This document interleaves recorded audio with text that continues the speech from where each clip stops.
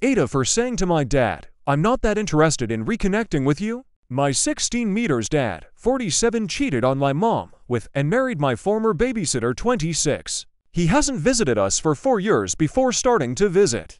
It was my aunt who told me that he only started to visit after finding out his wife is infertile and can't give him a new child. At first I put up with his visits, but then he brought his wife over and she complained about our dog.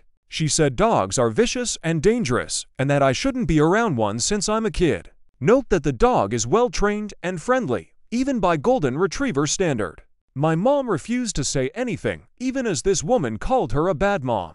So I told my dad's wife that this is our house, and if she doesn't like our dog she can leave cause it's not her place. Dad then told me I should be nicer to her if I want a relationship with him. That was when I told him I am not really that interested after he abandoned me for years and only showed up again because he could not make another child to replace me and my brother. Later my brother 18 said I didn't have to be so cruel to him even though he did abandon us. Was I too cruel?